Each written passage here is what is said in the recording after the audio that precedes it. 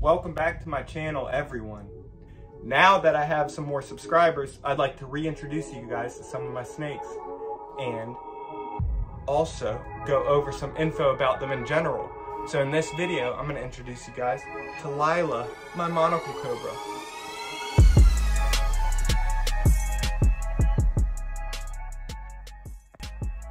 Beautiful snake. And we're also going to go over Monocled Cobras in general, so go over some information about them and learn about them. If you're new here, I post videos on venomous snakes. So if that's something you enjoy, please subscribe.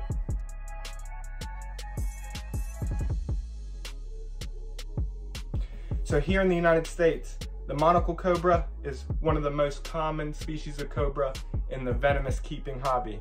And due to that, they're bred in the United States. So this one is one of those. This is a captive-born Monocled Cobra I got from a friend about 6 or 7 years ago. She was very small then. Now she's about 4 feet, maybe a little longer than that. Big girl, perfect personality. She's very laid back, just an awesome snake in general. And again, due to them being very common in the venomous keeping world and being bred over and over and over again, it's led to mutations, what we call morphs in the reptile world. So you can find them in many different colors: albino,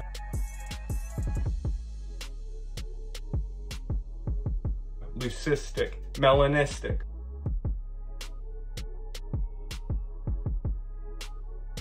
All these types of things. I don't know too much about the morphs. That's about as much as I know.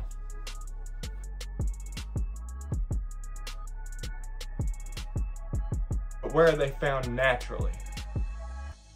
Naturally, they are found in South and Southeast Asia.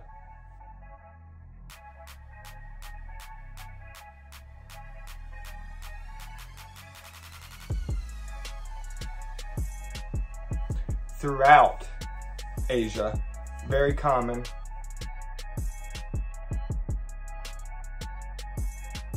Where do they get their name, their common name, Monocled Cobra? Now, it's common names in general. There's usually many different common names attributed to one snake, but there's always just one scientific name, Naja. Now, they get their common name, Monocled Cobra, from the O-shaped pattern that looks like a monocle on the back of their hood. The reason for this pattern is to deter predators. So when they hood up, it looks like there's an eye looking at them, and it can scare potential predators. And the hood also is used to make themselves look bigger, to scare away potential predator. And the hissing, same thing. Now, cobras are awesome because they do everything to get you to leave them alone. They hood up, hiss, they'll even headbutt you, so strike with their mouth closed. They do everything to avoid confrontation. But these guys are rodent specialists. So they're gonna be around areas where people are because people attract rodents. And due to that, there's many encounters. Unfortunately, some people resort to killing. Other people resort to calling somebody to come remove the snake, a trained professional to come get the snake.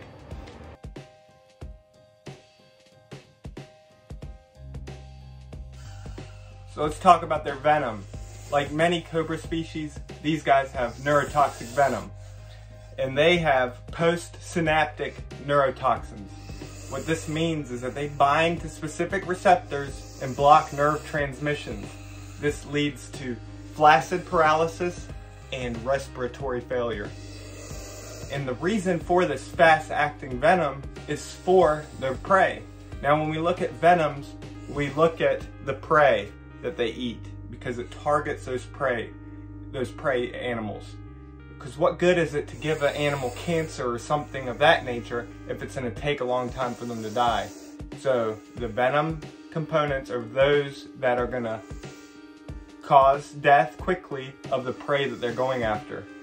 When looking at venoms also and what they do to people, we're just collateral. It's not intended for us, it's intended for prey. So again, they need something fast acting to affect the prey quickly so that they can get food and not get injured themselves. Within their venom, they also contain cardiotoxins and myotoxins, but primarily neurotoxins.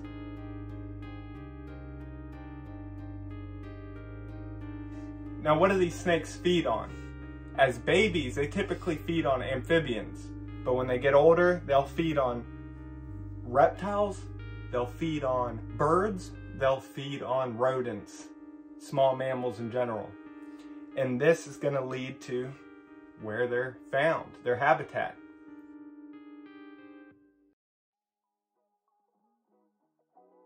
Now, many snakes have learned to adopt environments that we've created. For instance, farms or anywhere people live, because people are messy. Pets they have, things like that. It attracts rodents. And then where food's plentiful, that can lead snakes to adopt a new environment closer to where people are because there's prey around. And these cobras are one of those. So many of them can be found in the fields where there's farms and just anywhere where there's plenty of rodents. But on the other side of it, there's snakes that prefer undisturbed habitat. But when talking to researchers and those that work in the field, they will tell you they can go out in the jungle looking for these animals and find maybe 1 or 2 in a week. But if they go to a farm or rice paddy field, they can find 10 or so in a couple of hours. That's how common they've become around human disturbed environments. And over time, this actually leads to different behaviors, such as coming out different times of day because they've adopted a whole new lifestyle. So as I film more videos, I'll mention more in depth about differences in the venom and differences in behavior due to human impact and just the different lifestyles some animals have adopted because of, again, prey, availability of prey. Thank you guys for watching. I hope you enjoyed. And another reason I want to reintroduce you to my snakes is so that you guys can let me know which snakes you want to see more of, what types of videos you'd like to see, and just give feedback in general. I love you all. Hope you have a good day.